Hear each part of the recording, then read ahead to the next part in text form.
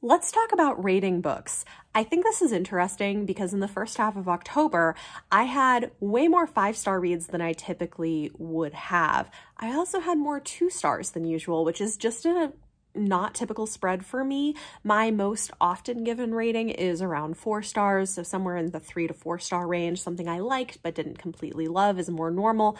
But this month, I had a lot more books than usual that I really loved and wanted to give 5 stars to, and so I did. But what's interesting to me is I know there are some people who aren't comfortable with that, where even if they feel like the book might deserve it, if they feel like they're giving out too many, they might be more stingy. So how do you approach it?